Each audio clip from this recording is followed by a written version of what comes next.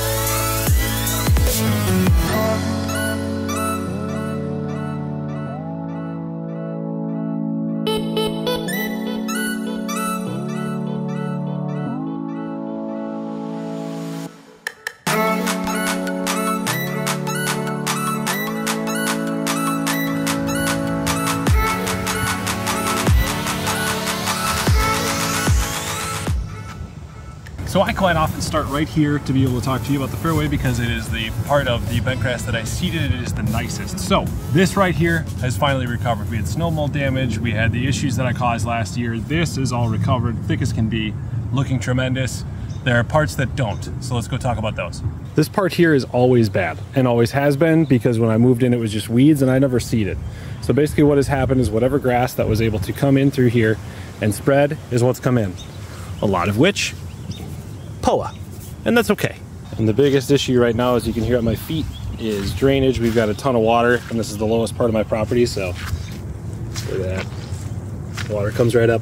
And I've cut now today and yesterday, and this is a good lesson in, yes, there are the calendars, yes, there are the ideal circumstances, the ideal timing, the ideal everything, but I hadn't cut this in a week. It was probably an inch tall, if not even more than an inch tall. Yes, it's wet back there. Yes, that's not ideal for that section to run a reel mower over it, but I had to. There was no other option. Like I will always say, you have to do the things based on your mind and not just based on a general rule somebody gave you on the internet. Avoid what you can, but there are things that you can't avoid. And that brings us to the green. Right now we're looking at the green expansion. Where the bent grass was that we seeded, that has all pretty well recovered and is doing quite well. The areas that haven't been renovated didn't survive as well, but there's grass in here and that will fill in no problem. Like I said, I have talked about seeding this. I'm actually not so sure I'm gonna do that anymore, but we'll see. And then the main stage of the putting green, the parts that have done really the best to this point right through here, looking really, really good. Again, I have this maintained at 0.15 and the fairway's at 3/8 of an inch. And then my backyard looks like poo. So much like I said in the spring, I try to do as little as possible, and that includes the fact that I haven't fertilized, I haven't treated for diseases, even though I very much have a need to treat for disease back here. But my time's limited. I now have child commitments Monday through Thursday every night, basically into the evening, into the dark. So there's only so much time. So obviously the practice facility is gonna get the most attention, followed by the Kentucky bluegrass in the front. The backyard, which has just always been here, it's never been renovated. We haven't spent a ton of money on it. Just gonna have to do. But I guarantee you, any normal person that comes over to my yard and looks at this, gonna tell me my lawn looks great. I hate it, I don't like it. But that's a lesson learned and something that we gotta mature in, is that good enough sometimes is good enough. You guys might remember this little side bit from my spring video and how this was all matted down, had a ton of dead foliage in it, and I said I wasn't gonna rake it. So we are now about a month out from that video. Let's take a look.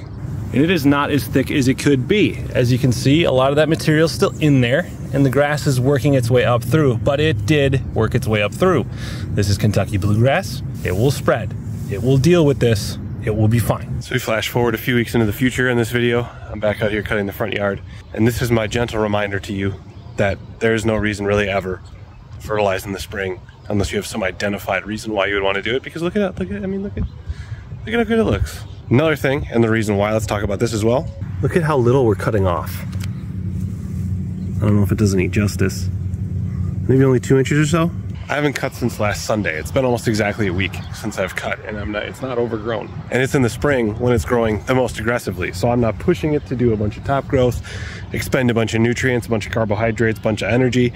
Just let it hang out. And look at it, it looks so good. No iron, no fertilizer, no fungicides, no peach, nothing. I have applied nothing. I have watered never because we've gotten a lot of rain, so it's cheating. But stop fertilizing in the spring if you don't need to. Now on to the ongoing process of every time it rains or storms, all of the sticks in the world come back and cover up my putting green, so I have to run the Honda over the top of it.